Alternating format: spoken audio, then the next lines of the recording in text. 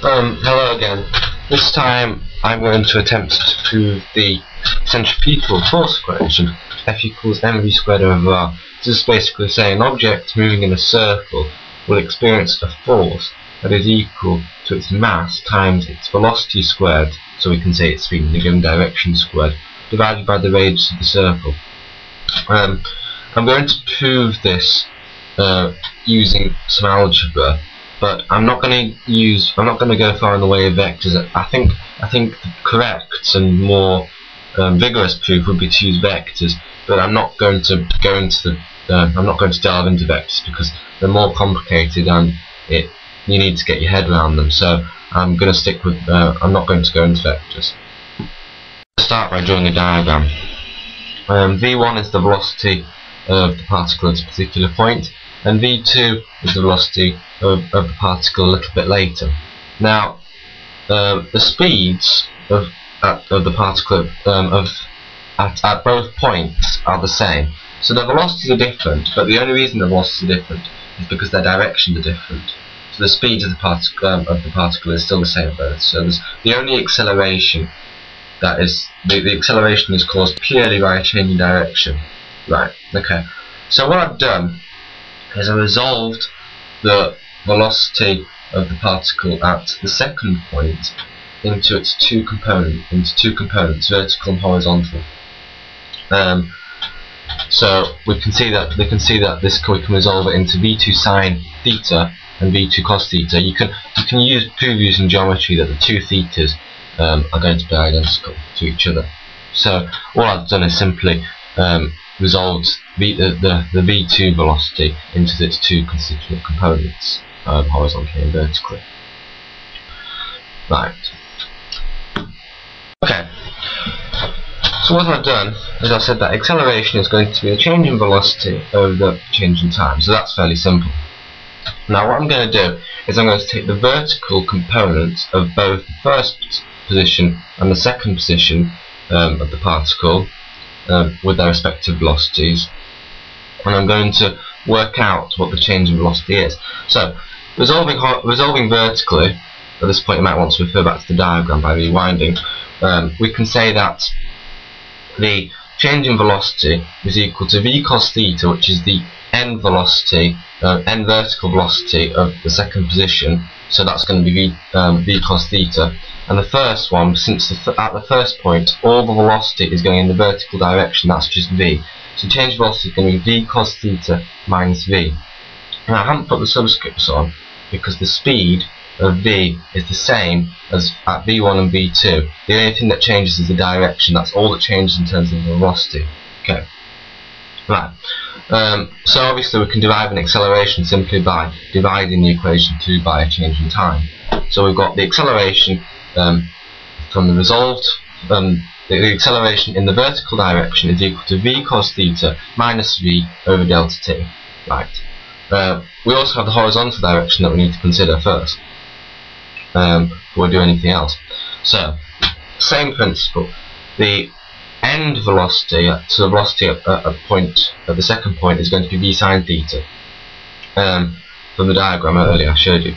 At the first point, there isn't actually a horizontal velocity because all the velocity is moving in the vertical direction. So in fact the change in velocity is simply v sine theta, which means the acceleration is very simply v sine theta over delta t.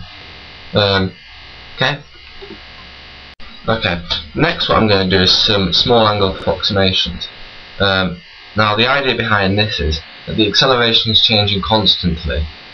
So what we want is an instantaneous change in acceleration. So actually, we say that acceleration is change in velocity over change in time.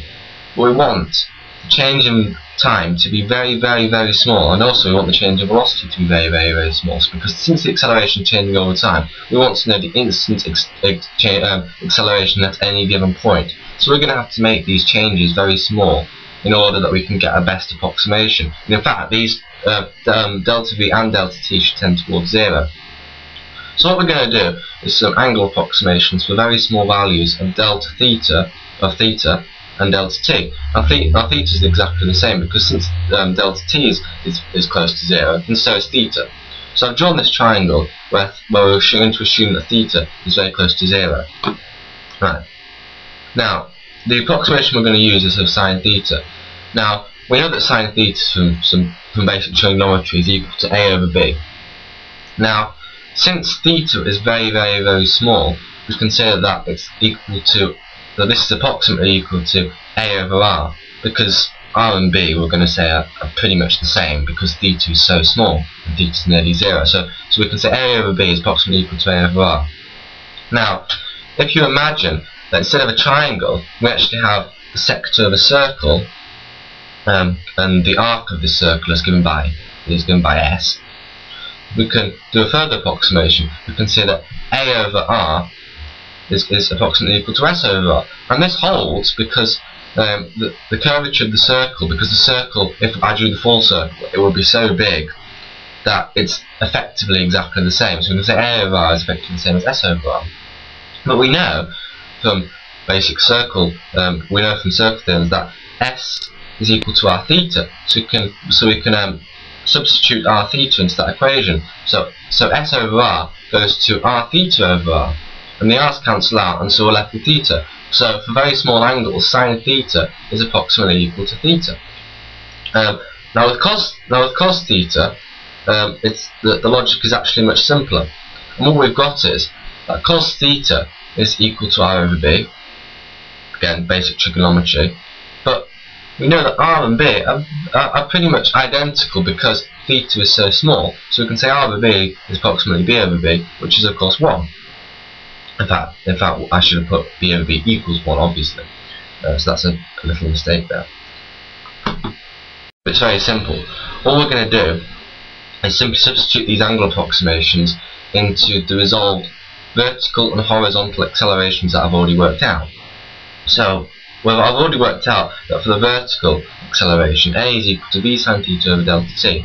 Now we know that sine theta is equal to theta because theta is very small, so we can say that that's approximately equal to v theta over delta t. I've got to do the same with the horizontal acceleration. So again, with the horizontal acceleration, we prove that a equals v minus v cos theta over delta t. Now we know that cos theta is going to be equal to 1, so that goes to v minus v over delta theta, and v minus v is 0, and 0 over anything is 0. So we actually see that the horizontal acceleration in this case is actually 0. So we can ignore the horizontal acceleration. So the only acceleration is vertical in this case. So we can say that a is v theta over delta t, and we know that theta over t is equal to omega, because omega is the angular velocity, and we know that a given revolution in terms of an angle, theta, over time is going to be an angular velocity. So we know that theta over t is going to be omega, so therefore we can say that a is equal to v omega. Now, we know that angular velocity, omega, is equal to v over r. So again, that's basic centripetal equation. So since omega is equal to v over r, we can substitute value for omega into the above equation, so we can get a is actually equal to v squared over r. So now we have the centripetal acceleration. The last step is very simple. All we use is Newton's second law, F equals ma. So therefore we times the v squared over r by m to get the equation for the centripetal force of a circle, F equals mv squared over r. I hope that was helpful. I might do another version which is more mathematically sound using vectors, but I hope that provides a little bit of insight. And as always, if I made a mistake, please don't hesitate to correct me.